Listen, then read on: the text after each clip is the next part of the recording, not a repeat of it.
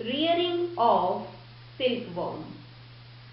Rearing of silkworms means to look after the silkworms by providing them food and shelter. The female silk moth lays 200 to 500 eggs at a time. The eggs are warmed to a suitable temperature for the larvae to hatch from eggs. The larvae are kept in bamboo trays and feed on mulberry leaves and grow in size.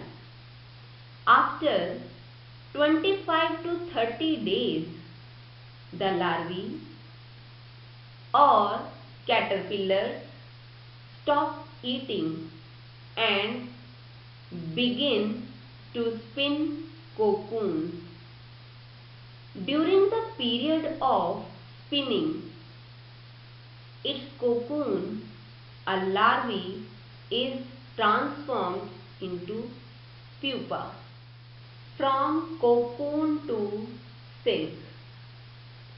The silk is processed from cocoons.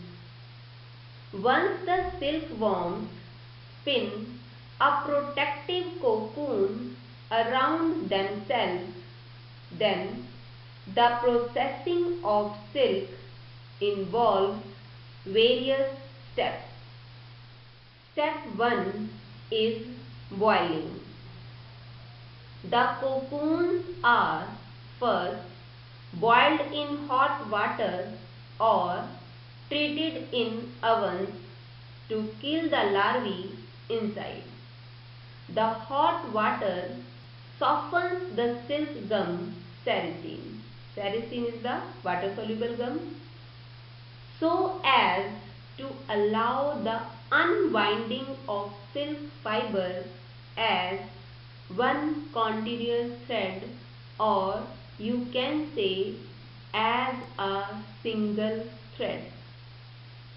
Dear student, if the larvae are not killed and allowed to grow inside it, they will break the cocoon, thereby reducing the length of silk fiber. Step 2. Reeling. The process of taking out or separating out threads from the cocoon is called reeling the silk. Reeling is done in special machines which unwind the threads or fibers of silk from the cocoon. Fine fibers are reeled together to get a stronger thread called raw silk. The damaged or waste cocoons are used to produce an inferior or damaged quality of silk called spun silk. Step 3. Throwing. The raw silk is twisted. Why? To produce thrown silk. The process is called throwing. Throwing prevents the silk from splitting into individual fibers. Step 4. Dyeing. Thrown silk is then dyed from making colored fabrics. The dyed silk fibers are then spun into silk threads which are used to woven into silk cloth by weavers. Let's summarize the whole process of obtaining silk cloth from silk moth. A female silk moth lays hundreds of eggs at a time. The eggs are warmed to a suitable temperature for the larvae to hatch from eggs. These larvae feed on mulberry leaves and grow bigger and bigger. Then they spin a protective cocoon of silk thread around themselves. These cocoons are first boiled in hot water or treated in ovens to kill the larvae inside. The process of taking out threads from the cocoon for use as silk thread is called reeling the silk. Then raw silk is twisted to produce thrown silk by throwing. Thrown silk is then dyed for making colored silk fibers. Silk fibers are then spun and woven into silk cloth by weaving.